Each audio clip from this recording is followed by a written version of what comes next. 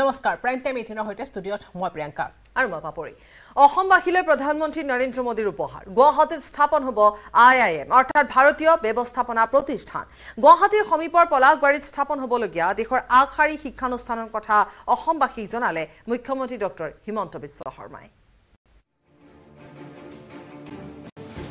ৰাজ্যলৈ সুখবৰ অসমত স্থাপন হ'ব নতুন IIM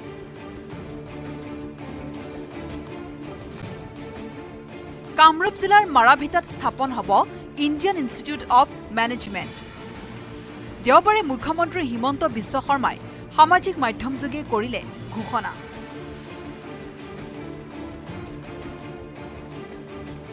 নিৰ্বাচনী ফলাফলৰ প্ৰাক্ষণত এয়া অসমবাসীলৈ প্ৰধানমন্ত্ৰী মোদীৰ বিশেষ উপহাৰ আখ্যা হিমন্ত বিশ্ব শৰ্মাৰ মহানগৰীৰ নিচেই সমীপত কামৰূপ জিলাৰ মাৰাভিটাত নতুনকৈ এখন IIM প্ৰতিষ্ঠাৰ বাবে কেন্দ্ৰই অনুমোদন জনাইছে মুখ্যমন্ত্ৰীয়ে এই তথ্য সদৰি কৰাৰ পিছতে উৎসাহিত হৈ পৰিছে ৰাজ্য নতুনকৈ স্থাপন হ'বলগীয়া এই IIMখন নিৰ্মাণৰ ক্ষেত্ৰত আহমেদাবাদৰ IIMে তদাৰক কৰিব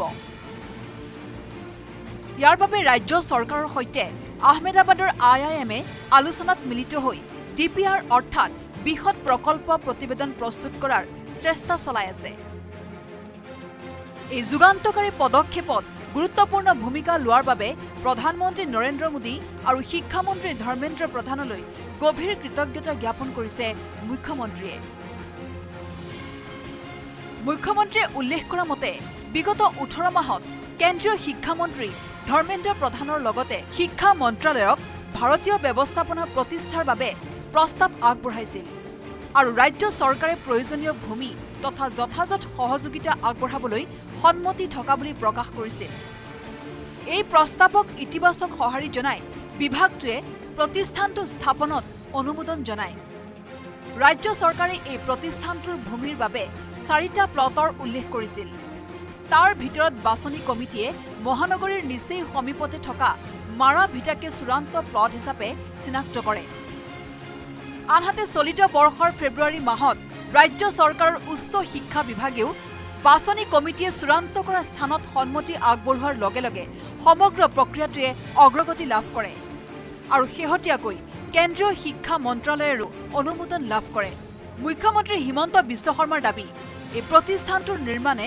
পূব ভাৰতত ৰাজ্যখনক এক শৈক্ষিক কেন্দ্ৰ হিচাপে গঢ়ি তোলাৰ লগতে অৰ্থনৈতিক চাহিদা পূৰণতো অৰিহণা যোগাব News Desk Report, News18 Assam Northeast. ঢকুৱাখানাৰ হাপতিয়াত সংঘটিত সুনীল গগৈ হত্যাকাণ্ডে কপাইছে এতিয়া সমগ্ৰ ৰাজ্য ঘৰৰ পৰা মাত্ৰ 300 মিটাৰ নিলগত উদ্ধাৰ হৈছিল জনজীৱন মিছনৰ ঠিকাদাৰ তথা বিজেপি ঢকুৱাখানা মণ্ডল কিষাণ মৰ্চাৰ সাধাৰণ সম্পাদক সুনীল গগৈৰ মুণ্ডহীন অৰ্ধদগ্ধ মৃতদেহ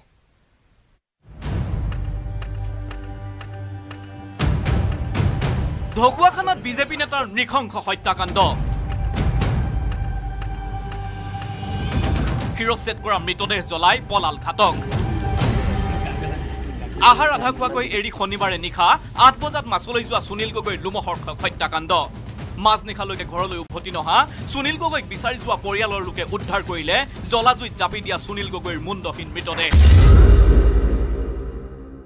গধূলি লগে লগে মোক কৈছে মোক ভোক লাগিছে ভাত কেইটামান সোনকালে বনাই দিয়া মই বনাই দিছো সোনকালে ভাতকেইটা আমি গোটেইখনে লগতে সোনকালে আজি খাওঁ বুলি বহিছো আৰু গুৱাহাটীৰ পৰা অহা দিন ধৰি তেওঁ ভাত খাব পৰা নাই কিবা এটা যে সংশয় আছে সেইটো মই সম্পূৰ্ণ গম পাওঁ মই ভাতকেইটা বোলে আৰু খাব নোৱাৰো বোলে মই আহি খাম তুমি ঢাকি থৈ দিয়া আমি ভাত খাই এটাই নহলে তেওঁ ওলাই গ'লগৈ মই অকণমান চিলমিলকে টোপনি ফটককে চক খাইছো মই চক চাইছো বিচনাত মানুহ নাই মানুহৰ দেউতা এতিয়ালৈকে অহা নাই বৰ্তাকৰ পুতেকলে ফোন কৰিলে দেচোন দাদা আমাৰ দেউতা এতিয়ালৈকে অহা নাই সেই বৰ্তাকো আনি তিনিওটা ওলাই গৈছে মই বোলো পোহৰ চোহৰ পথাৰৰ ফালে পাওঁ নেকি চাই যাবি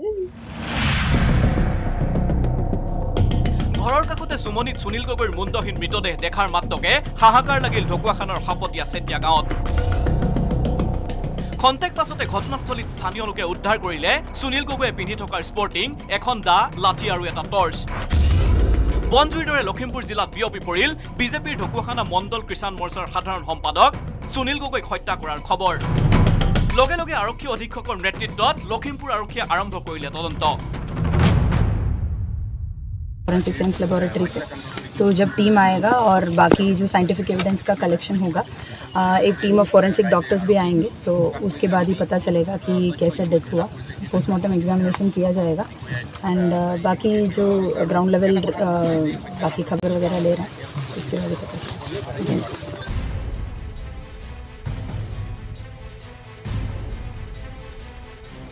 আনকি বিজেপি নেতা সুনীল গগৈ নৃশংস হত্যাকাণ্ডৰ খবৰ পাই ঘটনাস্থলীত উপস্থিত হল ধেমাজিৰ বিধায়ক তথা শিক্ষামন্ত্ৰী ৰনোজ পেগু।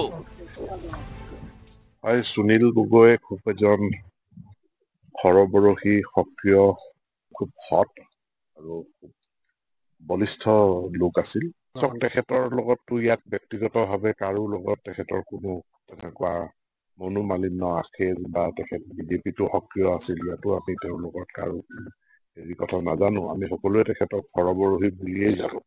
শেহতীয়াভাৱে পাব্লিক হেল্থ ইঞ্জিনিয়াৰিঙত দুৰ্নীতিৰ বিৰুদ্ধে তেখেত গতিকে সেইটো কানেকশ্যনো থাকিব পাৰে। পুলিচে তদন্ত কৰিব, তদন্ত কৰি বিচাৰ ব্যৱস্থা কৰিব। বিজেপি নেতা হোৱাৰ লগতে জল জীৱন মিছনৰ প্ৰতিষ্ঠিত ঠিকাদাৰ আছিল সুনীল গগৈ। সুনীল গগৈ খবৰৰ আধাৰতে 13 মেত ঘুষ লৈ থাকোঁতে গুৱাহাটীত গ্ৰেপ্তাৰ হৈছিল লখিমপুৰৰ জনস্বাস্থ্য কাৰিকৰী বিভাগৰ অভিযন্তা জয়ন্ত গোস্বামী। জয়ন্ত গোস্বামীৰ ঘৰৰ পৰা দুৰ্নীতি নিবাৰক শাখাই জব্দ কৰিছিল 80 লাখ টকা। তেতিয়াৰে পৰা ফোনযোগে বহুজনে হত্যাৰ ভাবুকি দিছিল সুনীল গগৈক।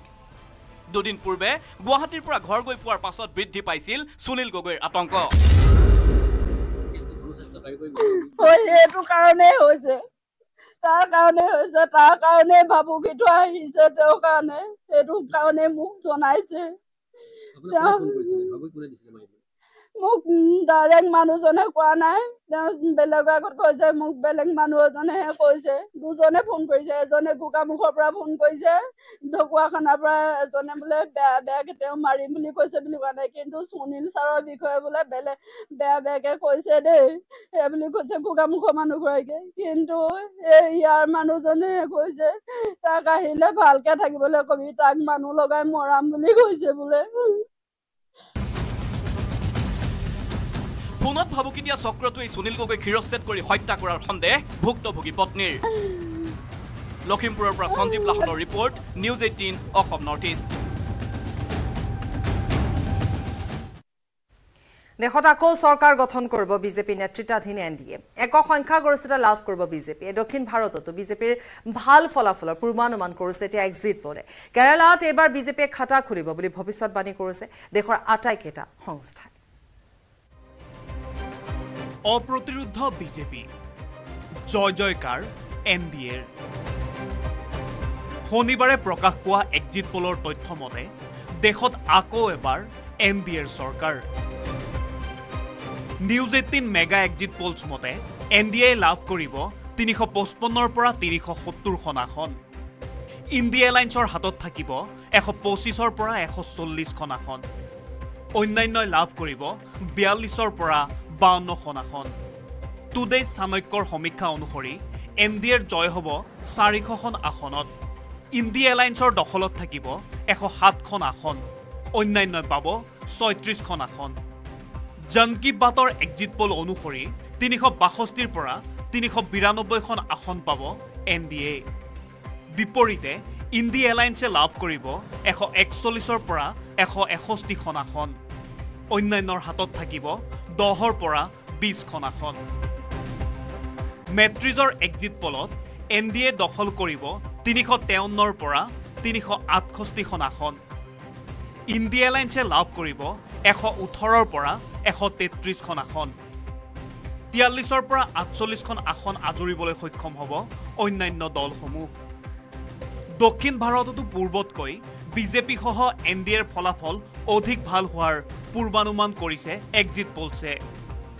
6টাকৈ মেগা ৰোড শ্ব'ৰে প্ৰধানমন্ত্ৰী মোদীয়ে নিৰ্বাচনী প্ৰচাৰ চলোৱা দাক্ষিণাত্যৰ ৰাজ্য কেৰালাত এইবাৰ খাতা খুলিবলৈ সক্ষম হ'ব BJP News18 pole hub exit pole মতে 20টা লোকসভা সমষ্টি থকা ৰাজ্যখনত এখনৰ পৰা 3খন আসন লাভ কৰিবলৈ সক্ষম হ'ব বিজেপি মিত্ৰজোঁট কংগ্ৰেছ মিত্ৰজোঁটে 15ৰ পৰা 18খন আসন আৰু অন্যান্য দলে 2ৰ পৰা 5খন আসন লাভ কৰাৰ পূৰ্বানুমান কৰিছে News18 পোল হাবে কেৰালাত এখন হলেও আসন লাভ কৰাৰ সম্ভাৱনা প্ৰকাশ পাইছে সি ভোটাৰ এক্সিছ মাই ইণ্ডিয়া ইটিজি CNXকে ধৰি আটাইকেইটা সংস্থাৰ এক্সিট পোলত তামিলনাডুত বিজেপিৰ আসন বৃদ্ধি পোৱাৰ সম্ভাৱনা আছে অন্ধ্ৰপ্ৰদেশ আৰু তেলেংগানাতো বিজেপিয়ে ভাল ফলাফল প্ৰদৰ্শন কৰিব বুলি আশা কৰা হৈছে পশ্চিম ভাৰততো আশানুৰূপ ফলাফল লাভ কৰিব বিজেপি সহ NDAৰ অংশীদাৰী দলসমূহে News18 পোল হাবৰ এক্সিট পোল অনুসৰি দেশত NDA পাব 47% ভোট ইয়াৰে বিজেপিয়ে লাভ কৰিব 40% ভোট ইণ্ডিয়া এলায়েন্সে পাব 33% ভোট ইয়াৰে 20% ভোট কংগ্ৰেছে লাভ কৰিব বুলি পূৰ্বানুমান কৰিছে News18 পোল হাবৰ এক্সিট পোলত এক্সিট পোলৰ তথ্য অনুসৰি অন্যান্য দলে লাভ কৰিব 20% ভোট দেশৰ আটাইকেইটা সংস্থাই প্ৰকাশ কৰা এক্সিট পোল অনুসৰি লোকসভা নিৰ্বাচনত একক সংখ্যাগৰিষ্ঠতা লাভ কৰিব বিজেপিয়ে এক্সিট পোল মতে বিজেপিৰ অশ্বমেধ যাত্ৰাৰ সন্মুখত ধুলিচাত হ'ব দেশৰ সন্মিলিত বিৰোধী অৱশ্যে বহুকেইটা দলে ইণ্ডিয়া এলায়েন্সত অন্তৰ্ভুক্ত হোৱাৰ বাবেই এবাৰ আসনৰ সংখ্যা কিছু বৃদ্ধি পাব বিৰোধী শক্তিৰ bureau report News18 Assam north east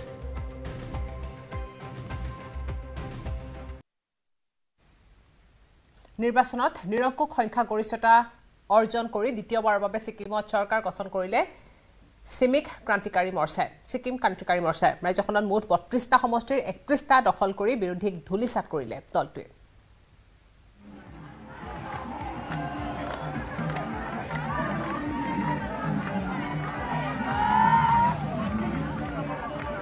দ্বিতীয়বাৰৰ বাবে ছিকিমত চৰকাৰ গঠনৰ দিশে আগবাঢ়িছে ছিকিম ক্ৰান্তিকাৰী মৰ্চা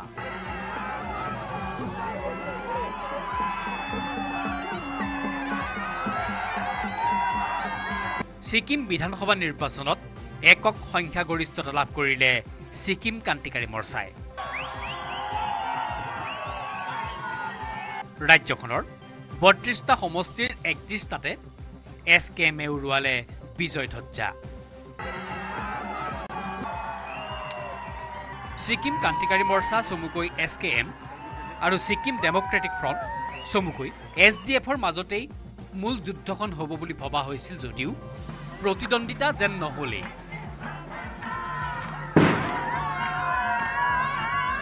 মাত্ৰ এখন আসনতে সীমাবদ্ধ হৈ ৰল 25 বছৰে ছিকিম শাসন কৰা SDF 82.95% ভোটদান সম্পন্ন হোৱা ৰাজ্যখনত দ্বিতীয়বাৰৰ বাবে এতিয়া শাসনত বহিব ছিকিম ক্ৰান্তিকাৰী মৰ্চা বৰ্তমানৰ মুখ্যমন্ত্ৰী প্ৰেম সিং তামাঙেই পুনৰ মুখ্যমন্ত্ৰী হিচাপে শপত লোৱাৰ সম্ভাৱনা আছে 11 विधानसभा का जो चुनाव का परिणाम आ चुका है 32 सीट में 31 सीट आ चुका है तो इसके लिए मैं सबसे पहले तो मैं संपूर्ण सिक्किम जनता को मैं बहुत बहुत धन्यवाद देना चाहता हूं हृदय से ही और मेरा कार्यकर्ताओं को बहुत बहुत मैं धन्यवाद देना चाहता हूं उन्होंने पूरा परिश्रम किया और हम लोग ने भी 5 साल जो ये 5 साल के अंतराल में जो कठिनाई आए कोविड-19 20 और 21 में और उसके बाद 23 में जो फ्लड आए ये डिजास्टर फ्लड उसके बावजूद भी सिक्किम क्रांतिकारी मोर्चा पार्टी का सरकार ने मन से सिक्किम जनता का काम किया था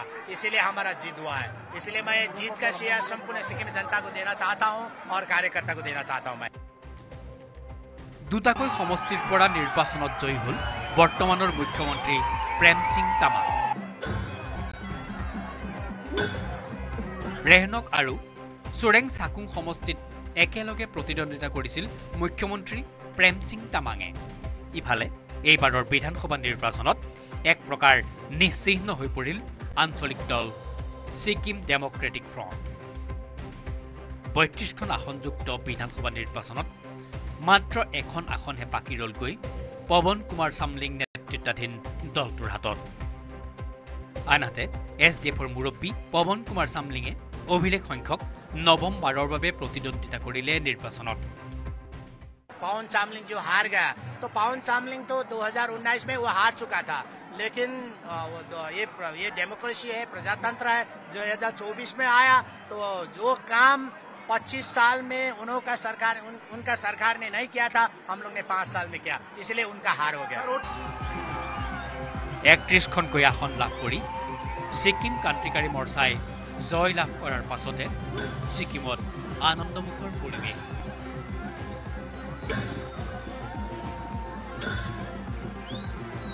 প্ৰেম সিং তামাং নেতৃত্বাধীন ছিকিম ক্ৰান্তিকাৰী মৰ্চাই শীঘ্ৰেই দ্বিতীয়বাৰৰ বাবে গঠন কৰিব চৰকাৰ। বিপুল Barman report, news 18 Assam north east.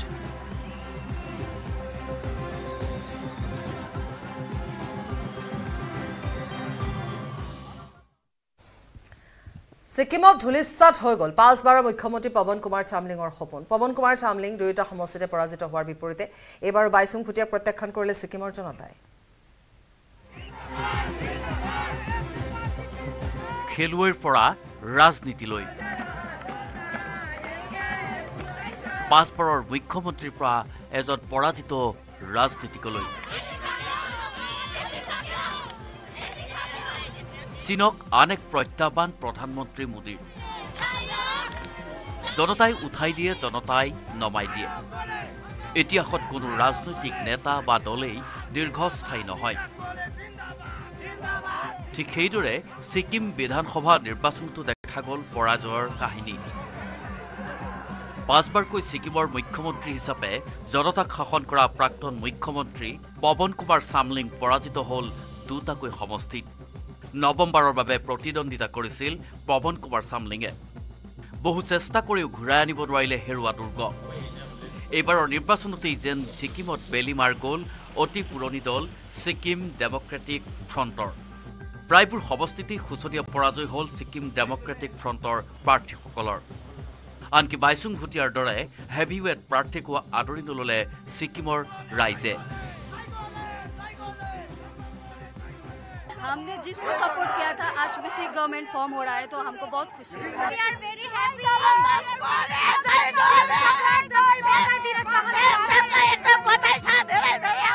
देखिए कष्ट लगे, हम लोग बहुत खुश हैं। हम लोग हमारे चुने हुए सरकार आ गए तो हम बहुत खुश हैं। ক্ৰীড়া জগতৰ পৰা ৰাজনীতিত প্ৰৱেশ কৰা বাইচুং ভুটিয়াক গ্ৰহণ নকৰিলে ভোটাৰে। কেইবাবাৰো নিৰ্বাচনত অৱতীৰ্ণ হৈও জয়ৰ মুখ দেখা নোপোৱা বাইচুং ভুটিয়াক এইবাৰো নস্যাৎ কৰিলে বাৰফাং সমষ্টিৰ ভোটাৰে। ভাৰতীয় ফুটবল দলৰ অধিনায়কেই নহয়, বিশ্বৰ ফুটবলত বিশেষ স্থান অধিকাৰ কৰা বাইচুং ভুটিয়াক যেন খেলুৱৈ হিচাপেহে বিচাৰি আহিছে অনুৰাগীসকলে। কেতিয়াও ৰাজনীতিক হিচাপে বিচৰা নাই বাইচুং ভুটিয়াক, যাৰ বাবে কেইবাবাৰো হাৰিবলগীয়া হৈছে নিৰ্বাচনত।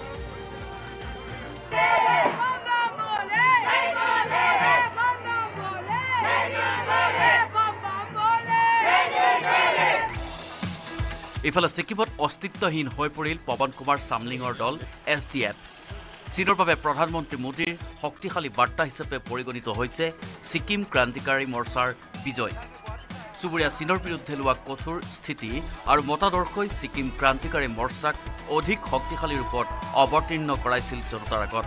বিজেপিৰ অন্যতম অংশীদাৰী দল ছিকিম ক্ৰান্তিকাৰী মৰ্চাৰ বিজয়ে প্ৰধানমন্ত্ৰীৰ বাবে অন্য এক সাফল্য হিচাপে বিবেচিত হৈছে। Bureau report, news 18 Assam north east.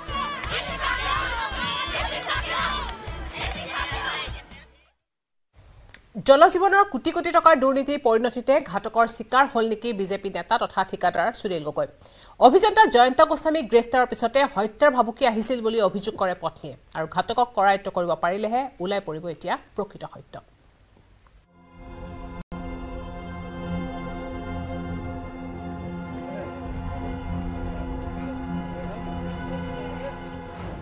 জল জীৱন মিছনৰ শ শ কোটি টকাৰ দুৰ্নীতিৰ পৰিণতিতে ঘাতকৰ চিকাৰ হ'ল নেকি সুনীল গগৈ।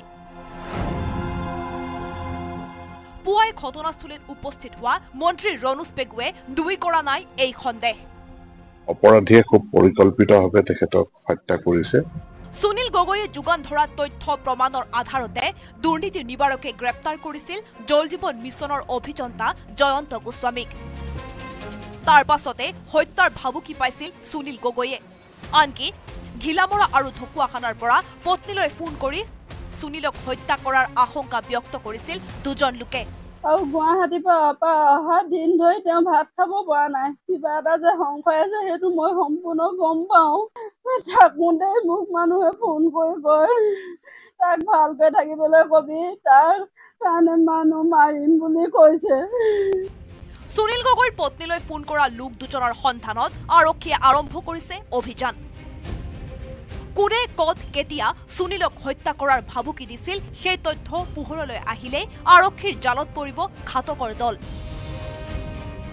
দলটোত সুপাৰী কিলাৰ জড়িত থকাৰ সন্দেহ প্ৰত্যক্ষদৰ্শীৰ নিশা ৮ বজাত মাছলৈ ওলাই যোৱা সুনীলক অতি নৃশংসভাৱে হত্যা কৰি মৃতদেহৰ চিন মুকাব দুখুৱা কৰাৰ চেষ্টা কৰিছিল ঘাতকৰ দলটোৱে জ্বলাই দিয়াৰ পূৰ্বে মৃতদেহত ৰাসায়নিক দ্ৰব্য সাৰি দিয়াৰো সন্দেহ কৰিছে আৰক্ষীয়ে নিশা বৰষুণ নহা হলে জ্বলি ছাই হৈ গলহেঁতেন সুনীল গগৈৰ মৃতদেহ আনকি অজ্ঞাতে থাকি গলহেঁতেন শিৰচ্ছেদ কৰি ঘাতকে চিহ্ন মুণ্ড লৈ যোৱাৰ নৃশংস ঘটনা এইটো ভাড়াতীয়া বা কোনোবা চুপাৰী দি পেলাই কিলাৰ আনিছে মানে ভাল কিলাৰ আনি পেলাই ইয়াত মাৰিছে ঘটনাটো মাৰি মেলি হেৰি কৰি আকৌ বস্তুটো নিচিন্ন কৰি শেষ কৰি থৈ যাবলৈ জ্বলাই লৈ গৈছে মুণ্ডটো কাটি লৈ যোৱা এনেকৈ আমি যেতিয়া ডেড বডি প্ৰত্যক্ষ কৰোঁ দেখা পাওঁ ৰাজ্য কঁপাই যোৱা নৃশংস ঘটনাৰ উচ্চ পৰ্যায়ৰ তদন্ত চলাবলৈ ঘটনাস্থলীত উপস্থিত হৈছে আইজিপি সংযুক্তা পৰাশৰৰ লগতে চিআইডিৰ আৰক্ষী অধীক্ষক সুধাকৰ সিং ইতিমধ্যে লখিমপুৰ আৰক্ষী আৰু ফৰেন্সিকৰ দলে ঘটনাস্থলীৰ পৰা উদ্ধাৰ কৰিছে হত্যাকাণ্ডত ব্যৱহাৰ হোৱা দা সুনীল গগৈৰ স্পৰ্টিং লাঠি আৰু এটা টৰ্চ সুনীল গগৈৰ অৰ্ধদগ্ধ মৃতদেহ উদ্ধাৰ হোৱা সময়ত জ্বলি আছিল টৰ্চটো টৰ্চ জ্বলি থকালৈ চাই পৰিয়ালৰ লোক উপস্থিত থকাৰ খন্তেক পূৰ্বে ঘাতকৰ দলে ঘটনাস্থলীৰ পৰা আঁতৰি যোৱাৰ সন্দেহ কৰিছে আৰক্ষীয়ে আনফালে ঘাতকৰ পৰিচয় উদ্ধাৰ কৰিবলৈ সুনীল গগৈ আৰু পত্নীৰ মোবাইলৰ CDR পৰীক্ষা কৰাৰ উদ্যোগ লৈছে আৰক্ষীয়ে एंड बाकी जो ग्राउंड लेवल बाकी खबर वगैरह ले रहे हैं সুনীল গগৈৰ ঘাতকক গ্ৰেপ্তাৰ কৰিলেই পোহৰলৈ অহাৰ সম্ভাৱনা আছে জল জীৱন মিছনত চলি থকা শ শ কোটি টকীয়া দুৰ্নীতিৰ দস্তাবেজ লখিমপুৰৰ পৰা সঞ্জীৱ লাহনৰ সহযোগত বিৰিঞ্চি কুমাৰ ডেকাৰ report news 18 Assam north east exit পোলৰ মতে তৃতীয়বাৰৰ বাবে দেশৰ প্ৰধানমন্ত্ৰী হ'ব নৰেন্দ্ৰ মোদী ইতিহাস ৰচি প্ৰাক্তন প্ৰধানমন্ত্ৰী নেহৰুৰ পাছত দিল্লীৰ মসনদত বহিব মোদী আটাইকেইটা সংস্থাৰ পূৰ্বানুমান অনুসৰি পুনৰবাৰ বিজেপি হ'ব একক সংখ্যাগৰিষ্ঠ দল এক্সিট পোল প্ৰকাশৰ পাছতে একযোগে প্ৰতিক্ৰিয়া প্ৰকাশ কৰিছে প্ৰধানমন্ত্ৰী নৰেন্দ্ৰ মোদীয়ে মোদীৰ হেট্ৰিক 2014 2019 2024 এক্সিট পোল মতে আকৌ এবাৰ মোদী চৰকাৰ 4 জুনত লোকসভা নিৰ্বাচনৰ ফলাফল প্ৰকাশৰ পূৰ্বে শনিবাৰে দেশৰ আটাইকেইটা সংস্থাৰ এক্সিট পোলে দিলে এই পূৰ্বানুমান এক্সিট পোল অনুসৰি পুনৰবাৰ একক সংখ্যাগৰিষ্ঠতা লাভ কৰিব বিজেপিয়ে নিৰংকুশ সংখ্যাগৰিষ্ঠতা লাভ কৰি দিল্লীৰ মসনদত হ'ব এনডিএৰ চৰকাৰ ইতিহাস ৰচি ভূতপূৰ্ব প্ৰধানমন্ত্ৰী জৱাহৰলাল নেহৰুৰ পাছত তৃতীয়বাৰৰ বাবে দেশ শাসনৰ বাঘজৰি ধৰিব নৰেন্দ্ৰ মোদীয়ে এক্সিট পোলত বিজেপিৰ অভূতপূৰ্ব ফলাফলৰ বাতৰিৰ পাছতে এক্স যুগে মনৰ ভাৱ প্ৰকাশ কৰিছে প্ৰধানমন্ত্ৰী নৰেন্দ্ৰ মোদীয়ে